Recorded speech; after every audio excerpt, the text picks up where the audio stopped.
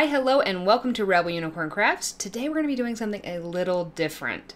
This is something that I'm kind of calling an inverse painting. I'm sure there's an actual term for it, but I'm not exactly sure what it is. If you do know, let me know in the comments.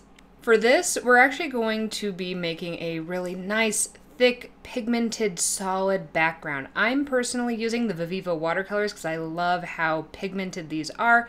I have tried this with other watercolors too, and it definitely works with them as well, so use whatever you have. You don't have to have these to do them, but they do work really nice for this. The big difference in this painting is the subject is actually going to be completely lifted out. So rather than actually painting the subject carefully, we're going to be removing it from the background. In order to do this, you want to start off with a super pigmented background, drop in a whole bunch of different colors while it's still wet, perhaps encourage some back blooms to happen by dropping in some water while it's starting to dry so it has a little bit of texture.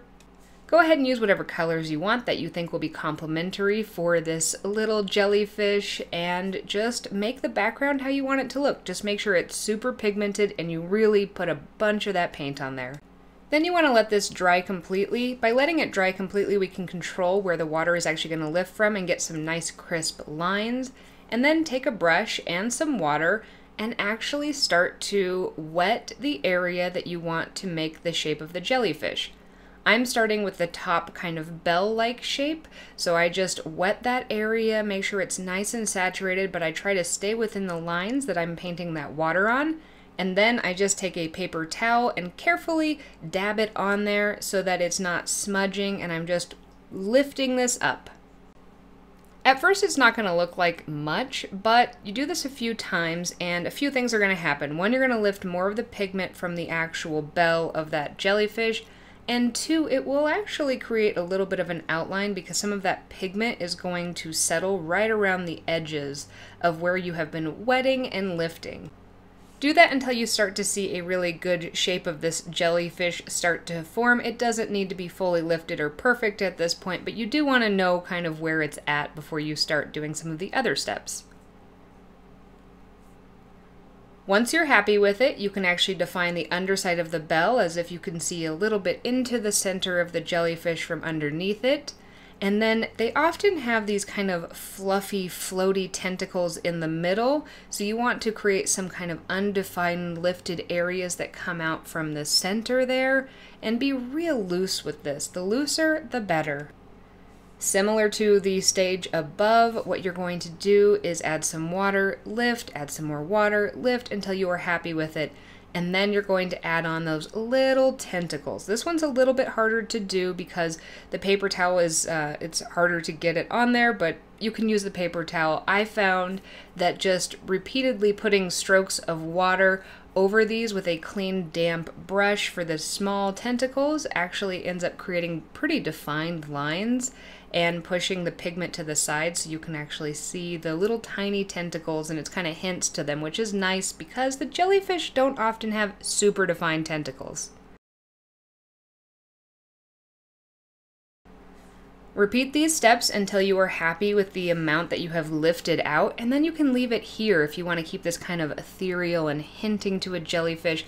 It looks a little haunting, as if you were in the water and you weren't quite sure what you were seeing because maybe it was a little dark or a little cloudy. If you want to further define your jellyfish, at this point is a great time to pop out one of your white gel pencils and further define those features lightly.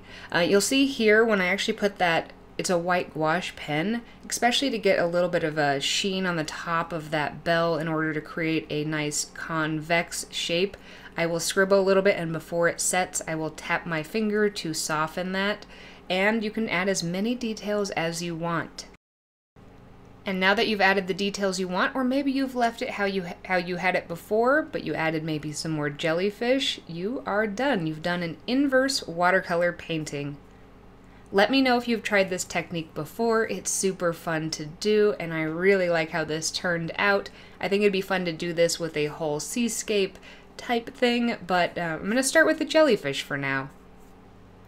Also, I really love seeing what you create, especially if you use one of my tutorials to do it, and the best way to share that with me is through Instagram. You can actually send me messages, or you can tag me in your posts on Instagram, either through my Lacey Walker Art or my Rebel Unicorn Crafts account, and it really brightens my day. If you want to see more testing videos where I test out different variables for fluid painting, want to see any watercolor tutorials, or some other art supply testing, subscribe to my channel. Or if you just want to see some of the art that I create, it's really varied. You can follow me either at Lacey Walker Art or at Rebel Unicorn Crafts on Instagram, or Rebel Unicorn Crafts on TikTok, where I make some funny videos as well as some tool talk videos. And I hope that you have a magically creative day.